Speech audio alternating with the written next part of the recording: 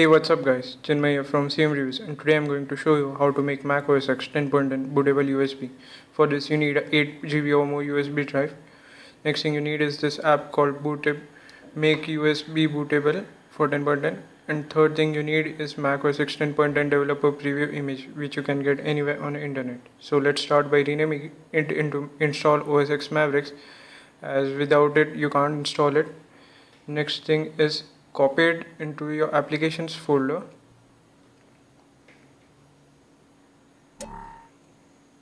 Once that's done, close it and now search for disk utility. Now as disk utility is loaded, you have to search your USB drive and then erase it and make sure the format is Mac OS X journal.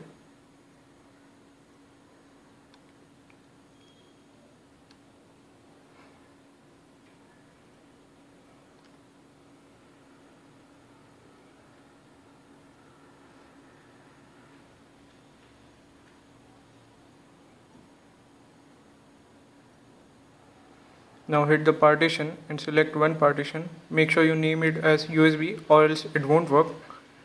Now hit apply, and before that just make sure it's GUID partition table. Now hit apply, partition.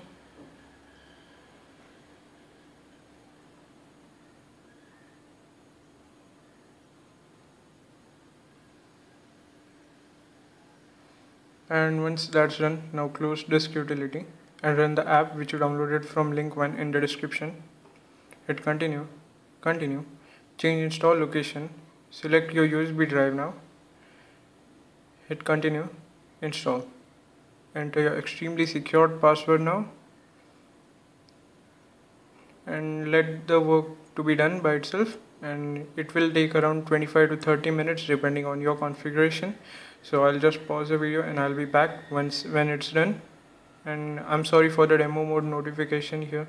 I know it's really annoying. I forgot to purchase a license, so please forgive me for that. And now I'll be back once it's done.